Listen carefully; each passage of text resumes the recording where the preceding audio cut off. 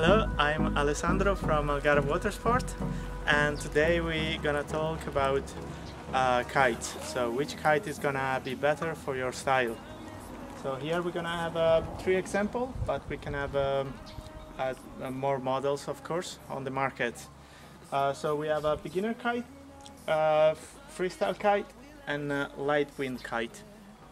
Okay, so how we recognize which one we want? So beginner kite and also wave kite have a kind of similar shape.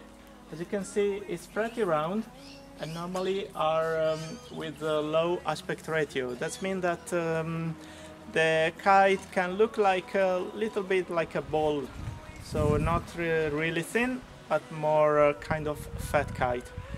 That's gonna make the kite way more simple to use and faster to relaunch, and also stable in the air.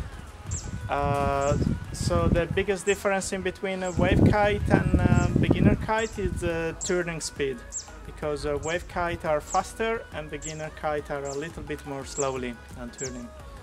Then we're gonna have a freestyle kite here. So the effects from Green. So the biggest difference you can see probably is the squared tape that we have.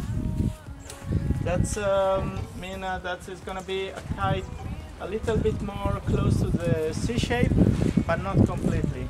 But normally the square tip make the kite a little bit more technical to relaunch from the water, but it's also kite with a high performance. So if you're looking for big performance, high jumps and freestyle tricks, probably you want to have something like that. And for the last one, we're gonna have a light wind kite. Normally light wind kite used to be in a big size, because that's normally, of course, in light wind you need a big size kite. Also we can see the difference. For example, that we're gonna have one strut or three struts.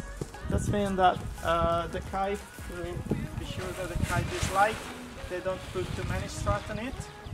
And normally the kite also have a big aspect ratio, so normally our kite way more performance, sometimes a little bit more technical to use, but of course it allows you also to generate more power even in light wind condition.